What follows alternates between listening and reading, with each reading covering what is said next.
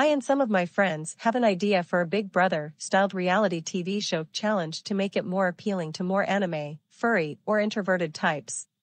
I think that it might challenge stereotypes that anime lovers cannot be sexy. Many might watch it for this challenge episode alone, and it might encourage people to watch more of the show and make it appealing to other demographics and encourage social inclusivity and debate. The challenge proposal. Participants must be given an anime body pillow with a Wi-Fi or Bluetooth speaker which Big Brother, Love Island, Big Boss, or one lucky fan of these shows can control. Participants will be given body pillows usually pertaining to their own sexuality and sexual preferences, but some might be given something to annoy them, like a really macho man who is a popular candidate being given a male body pillow even though he/she loves women.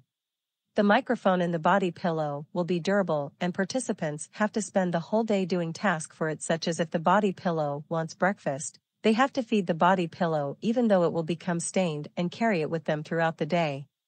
The stains on the body pillow might easily be removed by saying that the body pillow or anime girl wants to rest in the bed or sofa and therefore needs some alone time, and then changing the body pillow covers while participants are not there.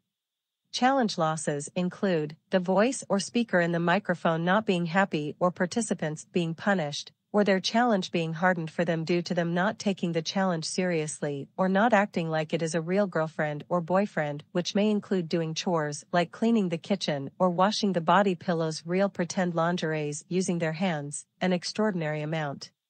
If the body pillow image is an anthropomorphic or furry character, it may include cleaning up a lot of hair said to come from the body pillow and also be used as a punishment or part of the challenge.